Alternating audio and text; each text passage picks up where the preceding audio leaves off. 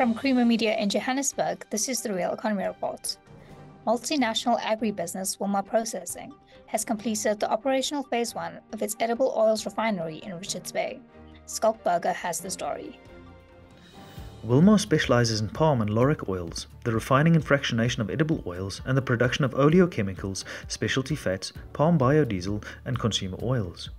The Wilmar refinery in Richards Bay will process imported and locally sourced oilseeds, mainly imported palm oil and local sunflower seed. The company also processes soybean, rapeseed, groundnut, sesame seed, and cottonseed into various products. Phase 2 of its Richards Bay facility, including a 500-ton-a-day refinery and a 500-ton-a-day fractionator, is expected to be fully operational by December this year.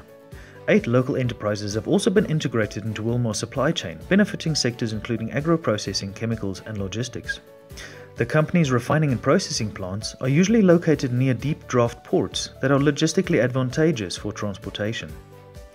Wilmar Processing South Africa GM Thava Muthu details why the company selected Richards Bay to build a new refinery. Richards Bay, from a South African perspective, at this point of time, predominantly all oil products comes only through Durban, right? And Durban has got a limitation of draft, plus the port congestion. So Richards Bay for us was a divergent thinking. Number one, we have a deep water berth, which is quite significant, where we can have bigger vessels can come in. Number two, it's one of the first places in South Africa where you have a direct pipeline from the berth coming straight to a plant. So it makes it efficiency, okay? And the importance is we have actually achieved 1,000 tons being discharged under 24 hours, which is never heard of in our country with the current port issues that you have, if you have to truck it and everything else. So that's the kind of efficiency Richards Bay brings to us. IDZ for us is a strategic location. It's got benefits for investors from a long-term basis and a short-term basis. So we want to use this facility to launch into KZN and Eastern Cape.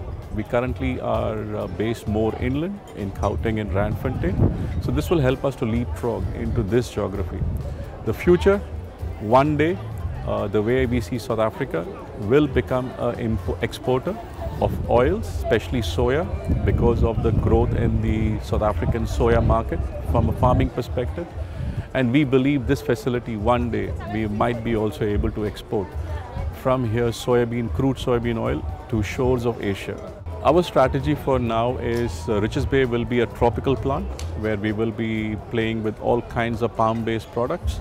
And our inland plant, which we call the soft oil plant, will be for sun and soy. And later, we might look at investments in oleochemicals and all the stuff once we get this right. That's Creamer Media's Real Economy Report. Join us again next week for more news and insight into South Africa's real economy. And don't forget to listen to the audio version of our Engineering News daily email newsletter.